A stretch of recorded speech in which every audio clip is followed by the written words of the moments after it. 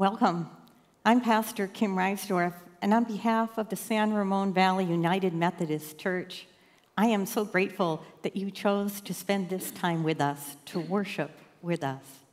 Wherever you are listening to this worship service, whatever brought you here, you are welcomed.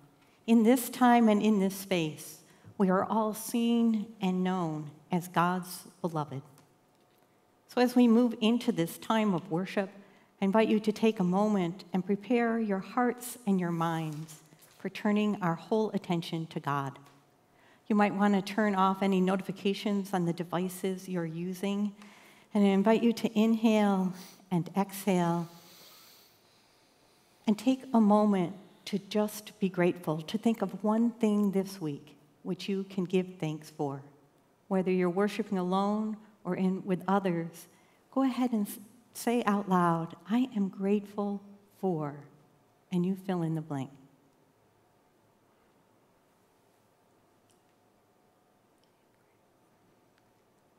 We also come to worship aware of the needs and pain and wants that we carry. And so I invite you to also consider what you yearn for as you enter this time of worship. How would you complete the sentence? What you yearn for in your community, in yourself, and in our world. I yearn for.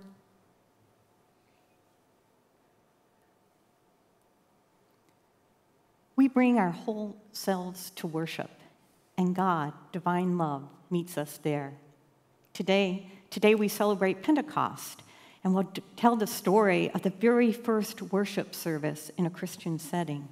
But before we get there, I just want to acknowledge that on that very first Pentecost worship service, there was sorrow. There was a sense of loss. Jesus had left this earth, and there was not a sense of what would happen next. There was uncertainty, that deep down knowing they couldn't go back to what was, but there was great anxiety about what would be. Our situation is different, but I think we carry those same emotions of loss, the awareness of pain, of uncertainty, of anxiety, not only because we're living in a time of a pandemic, but we're living within a week when we have witnessed the killing of George Floyd, and we rise up in protest against that. We feel the pain, the loss, the anxiety, the fear, not knowing what will come. And so we need this worship service. We need the story of Pentecost to guide us into our futures. Worship has the power to change us. Worship has the power to open the eyes of our heart so that we see ourselves, our community, and our world differently. Our opening hymn, Open the Eyes of Our Hearts, is an invitation to be changed, transformed by this time of worship. May it be so for us.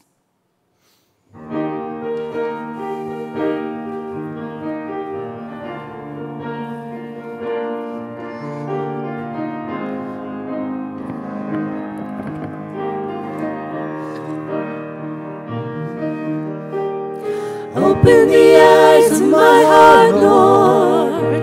Open the eyes of my heart.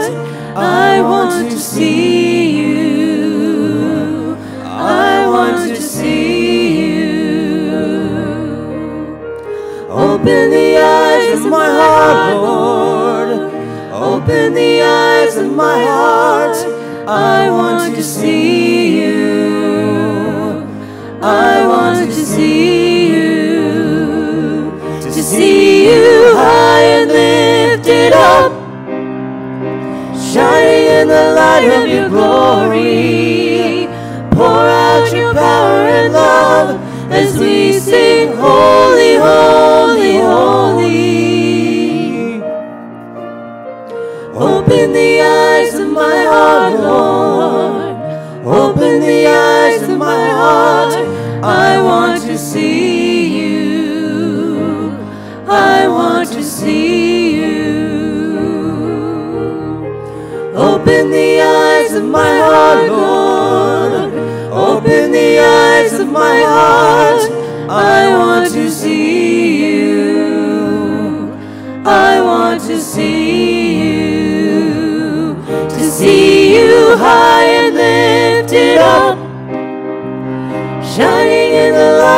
your glory.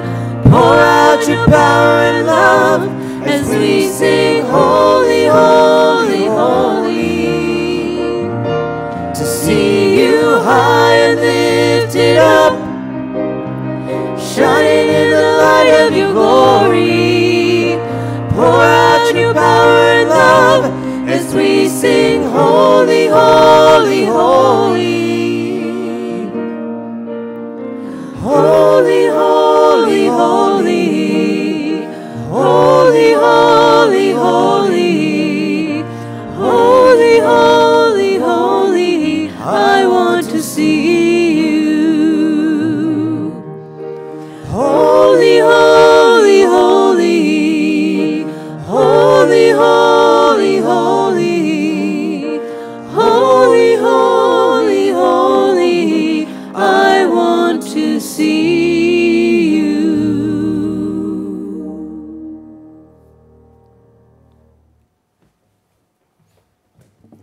Today we celebrate Pentecost, and one of the ways we acknowledge that is by having a lot of red, wearing a lot of red.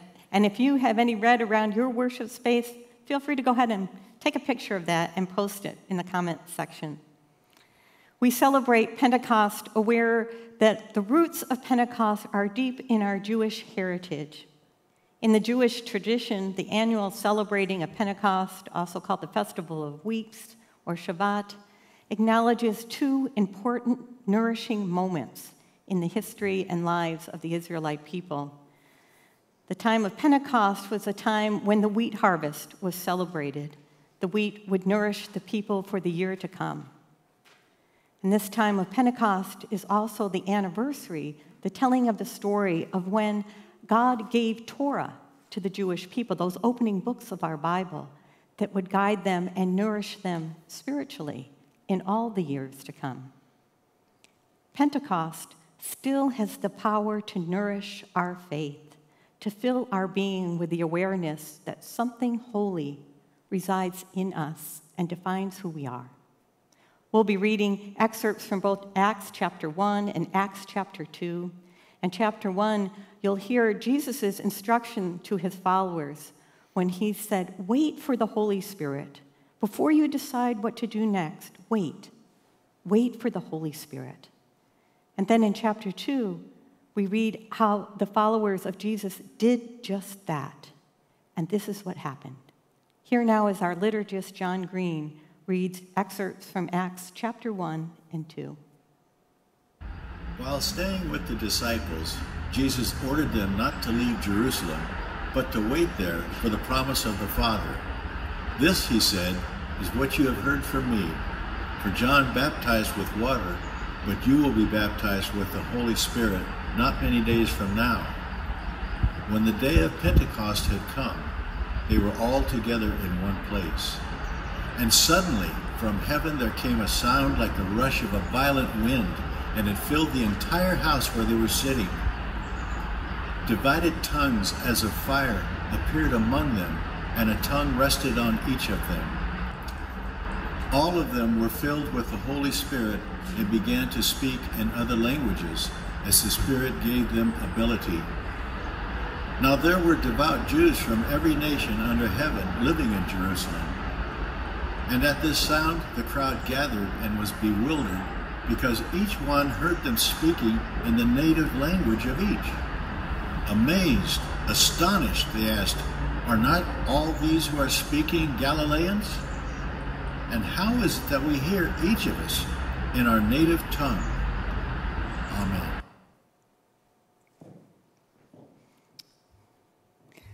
The Word of God within Scripture, the Word of God within us, the Word of God defining who we are.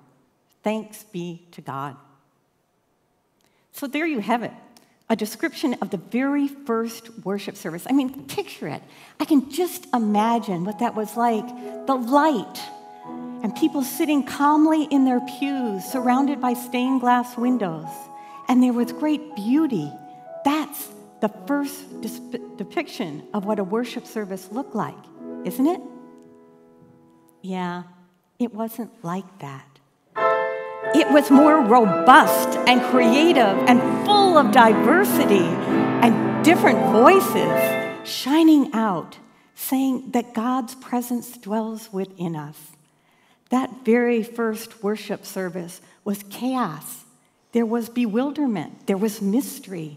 There was an experience of the unknown along with the experience of something holy happening side by side. So if you've ever been part of a church and you think, oh my gosh, this is crazy, now you know why. It's in our bones. The robust worship of God is filled with diversity, with richness of sound, with many languages. What I want to focus on is what defined that first worship service was how people spoke in their own authentic way and words and language about the power of God in their lives. That's what church is. Church is when our lives, our words, our actions express the power of God, relevant, happening in our lives. Church is not so much a building as the way we live, aware of God's power, aware of the holiness, dwelling in us and defining us. So I have an assignment for you this week. As we are the church that follows the way of Jesus, find one opportunity in the week ahead to tell of the power of God in your life. That's when worship happens. That's when church happens. So it could be around the dinner table. It could be over the telephone. It could be in your small groups that meet on Zoom. Or if it feels uncomfortable in any of those, call Pastor Dan or myself and tell us one story of how you have recently experienced God's power, God's presence in your life. We need to hear these stories so that we know that what we say in worship and in tenets of the church is true. God's Spirit fills us and dwells within us. Church happens when we speak out of God's power. I used to be part of a church growing up where, we met on Sunday mornings, but we also met on Wednesday evenings.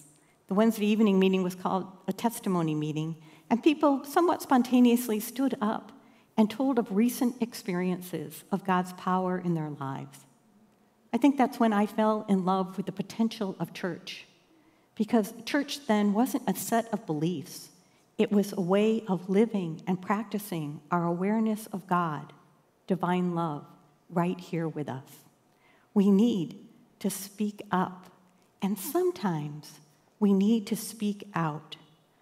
We need to speak up, acknowledging God's presence, but sometimes we need to speak out when we're aware that God's presence, God's justice, God's love, God's rule seems to be missing from our daily activities and from our culture. We're newly aware of that this week as we acknowledge the killing of George Floyd and as people rise up in protest throughout this nation and the world. It is time to speak out that something is wrong and needs correction. I was aware of a training that a colleague of mine did. Her name is Jane Elliott. She's a race educator, a white woman, and she said once to an auditorium full of people, "I want every white person in the room who would be happy to be treated in this society, in general, the way we treat our citizens, our black citizens. If you as a white person would be happy to receive the same treatment that our black citizens do in this society, please stand." Unsurprisingly, no one moves. She pauses. You didn't understand the directions. If you white folks want to be treated the way blacks are in this society, stand. More marked silence and lack of movement. She continues, nobody's standing here. That says very plainly that you know what's happening. You know you don't want it for you. Now I want to know why you're so willing to accept it or allow it to happen for others. Part of being the church that follows the way of Jesus is to speak up and speak out. Every time we hear an anti-black racist comment, Whether we're with family, friends, or colleagues, we need to speak up and speak out. I think we hesitate sometimes, thinking we'll ruin a rather peaceful or normal or friendly gathering. But in fact, that gathering has already been ruined by a racist remark. It is the way we let the holy move in us when we speak up and we speak out. That's when church happens. Of course, even in the story of Pentecost, there will be people that scorn or dismiss or critique what we do. Even in that first story of Pentecost, there were Pentecost deniers. There were people that thought, oh, those people must be drunk, the ones that are filled with the Holy Spirit. And there was another little sideways jab at what was happening. You'll remember in the reading of the scripture, someone said, oh, these are all Galileans here, and yet they're speaking in different languages. In the context of that time, that would have been heard as a criticism of the Galileans, who were notorious for being linguistically challenged. People will always find room to criticize what we do when we speak up and speak out, and that always stings. But let that not stop us from doing it. I live with a deep regret of a time some 24 years ago where I did not speak up and speak out. I just moved to California, and my car needed some routine, probably a smog check, work, so I took the courtesy van, and the driver of the courtesy van was driving me back home. We went by a place near where the Alameda County Fair would be held in a few weeks. The person driving the car said to me, you gotta go. It's such an amazing time, you'll enjoy it, but just don't go on July 4th, because that's when they will be there. I couldn't at first figure out what she was saying, and I was silent. And I have lived to regret that ever since. And in the decades since then, I've wondered what I might have said. I think I would have felt better if I said, and who do you mean by they? And listen to her response. Or maybe if I understood clearly what she was saying, I would have said, I just don't agree. I see it differently. Church happens when we let the holy move through us, when we have the courage and boldness to speak up and to speak out. So how do we know? How do we know if it's the Holy Spirit moving in us, or if it is our own agenda, our own ego, our own fear? Well, we practice. It's not about getting it right every time. It's a lifelong practice. Jesus offers us some guidance in our scripture when he says, wait for the Holy Spirit. That moment where we pause and check in, we wait for the Holy Spirit. And what we find is that we can tell the difference over time when we're speaking from a place where the holy infuses our words and actions, and we're speaking from another place. We just know, like an inner barometer that indicates where we are and what is motivating us. And this I know for sure. We might start by thinking we're waiting for the Holy Spirit to come in and fill us and help us choose our words and actions. But as we keep practicing, we realize it's not like we're waiting. We're waiting in a space where there is no holiness, there is none of God's presence. The God's presence is always with us. The Holy Spirit always dwells within us. What we're waiting for is the awareness that it is always there and already there, defining who we are in the world. That's when church happens, in the everyday moments that we allow the holy to move us to words and actions. And our next piece of music celebrates that that is true in the everyday moments of our lives. May it be so for us.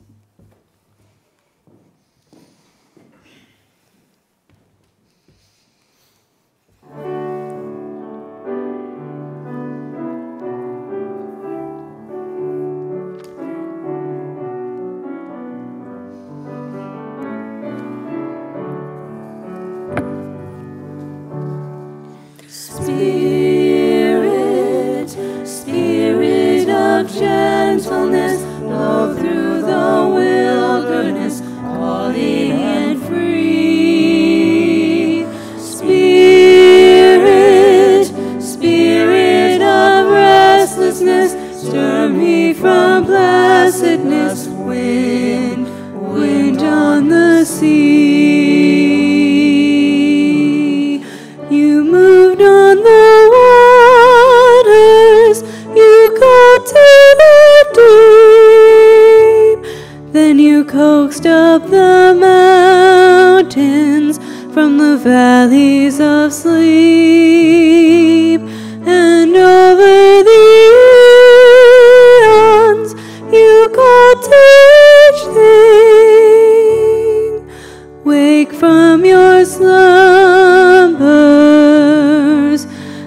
and rise on your wings. Spirit, Spirit of gentleness, blow through the wilderness, calling and free. Spirit, Spirit of restlessness, stir me from placidness, wind, wind on the sea. You swept through the desert, you stung with the sand, and you goaded your people with a law and a land. And when they were blinded with their idols and lies, then you spoke through your prophets to open their eyes.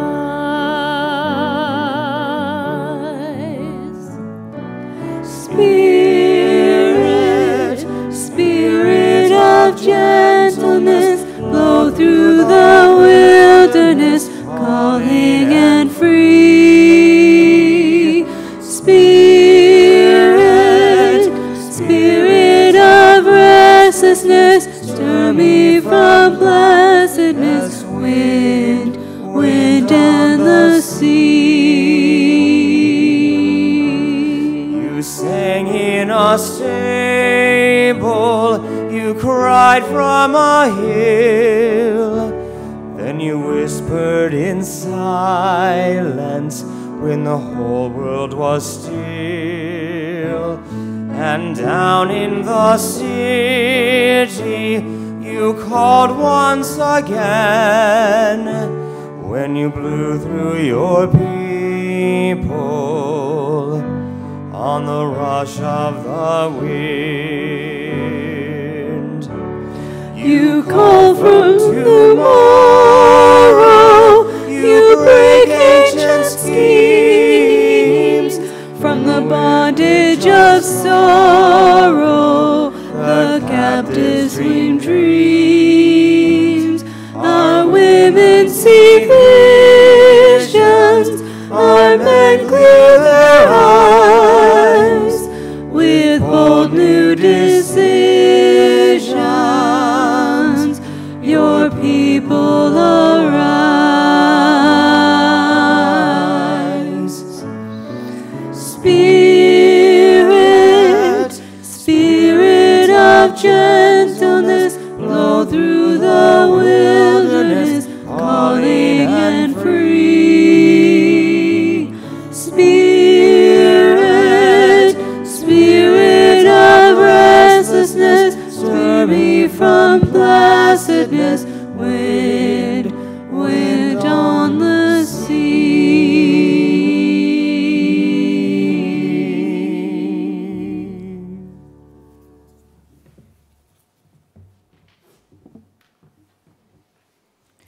One of the ways we are church together is to pray for one another. And in this time when we're live streaming and posting our worship services in very public forums, we want to be extra careful that we get permission the permission of folks that before we say their name or describe the joy or concern, we want to be sure we have your permission to do that. So if you have a prayer concern, a prayer joy that you would like mentioned on a Sunday morning, please call the church office. All of our contact information is available on our webpage. Call or email Pastor Dan or myself, and we will share those prayers in worship. Today we pray for Rebecca Bernstein, our youth director, who had an accident, and the doctor has requested that as she heals, she has no screen time. She's available for urgent phone calls, but will be slow in responding or not answering emails or texts at this time. We surround her with our love and with our prayers for comfort and for healing. Rebecca, we will hold you in our steadfast prayers. We pray as our country reacts to the grief and pain of the killing of George Floyd, and we pray for all who have loved ones, who have lost their loved ones. And right alongside that, we pray for our police officers, for they too are a part of our community. We recognize that many good and honorable officers are protecting the people that they have chosen to serve. May all of us continue to speak up and call out those who have lost sight of their calling. And now I invite you into a time of prayer, and then we will pray together the Lord's Prayer. And as we move into the words of the Lord's Prayer, I know they're familiar words, but let's approach them and let the Holy Spirit fill us so that we see and hear those words in fresh ways, for they too have the power to change how we live and work and play. Let us pray together. O God, our Creator, the first Christians spoke out, told the stories, and changed the world.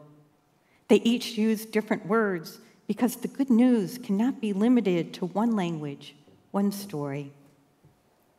And now put the breath of love in our lungs, the words of mercy on our tongues, and the song of grace on our lips. Holy Spirit, make your home in us as we join in praying together the Lord's Prayer, saying, Our Father, who art in heaven, hallowed be thy name. Thy kingdom come.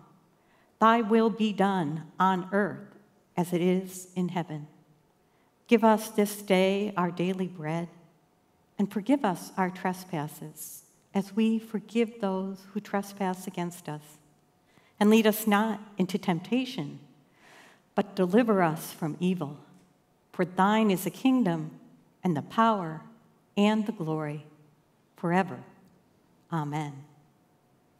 May that Spirit hold us now.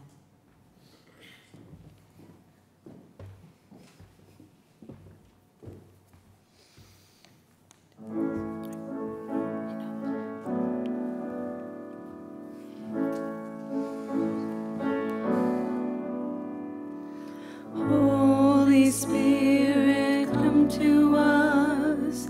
Holy Spirit, come to us.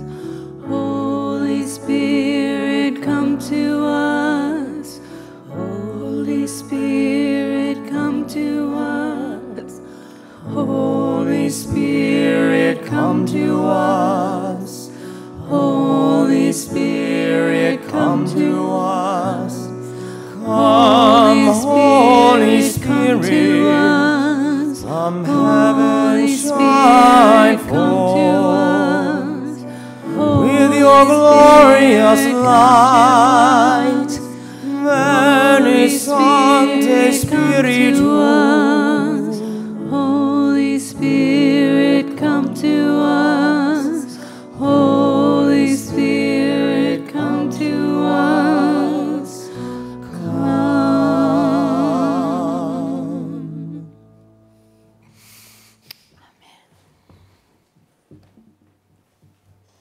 One of the ways that we are sure that the Holy Spirit is moving among us is in acts of gratitude and in acts of generosity. You have been most generous with our church in your giving, and it is much appreciated. We also have tried to make giving as easy as possible for you. So you'll see on your screen there's a QR code that you can train your camera on the camera of your phone on that, and it'll take care of it for you. Also, you can go to our website and see all the many different ways of giving. We want to thank you for the ways that you have helped us sustain our church and sustain the movement of the Spirit among us.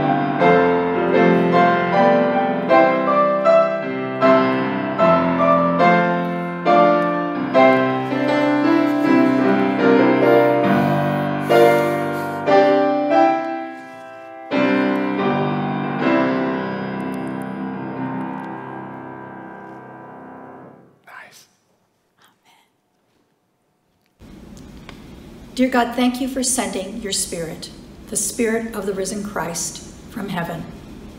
Help us, like the early disciples, to pray as we wait for your guidance and power. Fill our hearts and minds with your gifts of hope, faith, and love. May we share your love with everyone around us, and may we be a witness to your grace and mercy. We dedicate ourselves and these offerings that they may be used here in our church, out in the community, and around the world. In your name we pray. Amen. I have a few announcements for you that reflect the vitality here of our church. In no particular order, number one, our church treasurer, Larry Bieber, he's going to retire, and he will be leaving his job in late July. We are very grateful for all his hard work, and we wish him many blessings on this next chapter in his life. We are also actively seeking for a new part-time treasurer and welcome your prayers and your suggestions. Call the church office to get in touch with the search committee. Number two, our church campus remains closed. Our Bishop, Minerva Carcano, has asked that all United Methodist Church campuses remain closed through June, and we will follow suit. A task force that we have here at this church is actively getting ready to meet the requirements set by our conference, our local officials, our departments of health, and, of course, insurance. Our focus has always been on creating and sustaining authentic faith communities. Thus, our first directive is to do no harm, and then we must also serve the most vulnerable. Number three, once again, Pastor Kim's email has been appropriated and has been used for things that she would never do. Please look carefully if you get an email from Pastor Kim and make sure it is from her srvumc.org account. Kim would never ask for money or gift cards or any kind of favor by email. She would call you or she would speak to you in person. She's really sorry that this is happening again. And finally, number four, our ministry of delivering meals with grace continues. This week, we delivered meals to 2 families with a child getting cancer treatment. In addition, a lunch and a dinner were delivered to the sheriff's office in Alamo. Thank you for all that you have done to make the deliveries, to make donations, to make the cards with which that accompany each meal delivery. Meals with Grace is nourishing the community around us, and we thank you for your support. If you know of an individual or a workplace that could use a meal with grace, please call the church office and let Patsy Kiles know. Our contact information is on our website.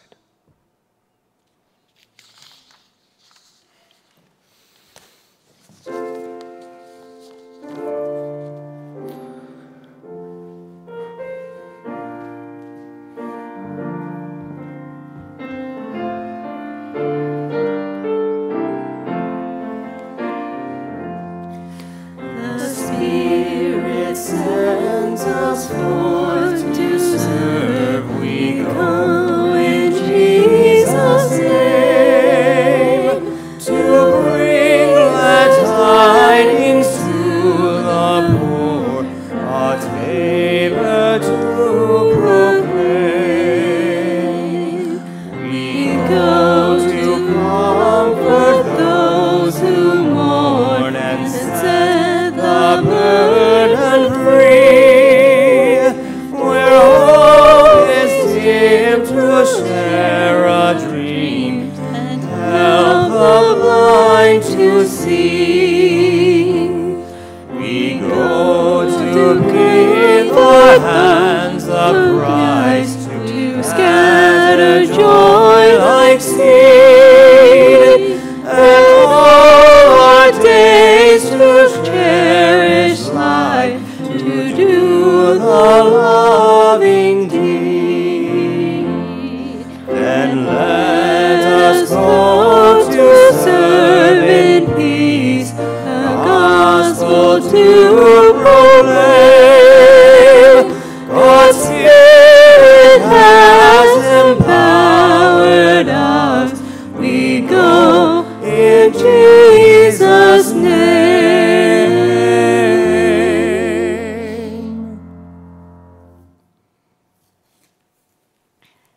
Spirit has empowered us, so we go forward this week ready to speak of God's power, God's justice, God's grace in this world. That's our assignment. That's the way we do church together.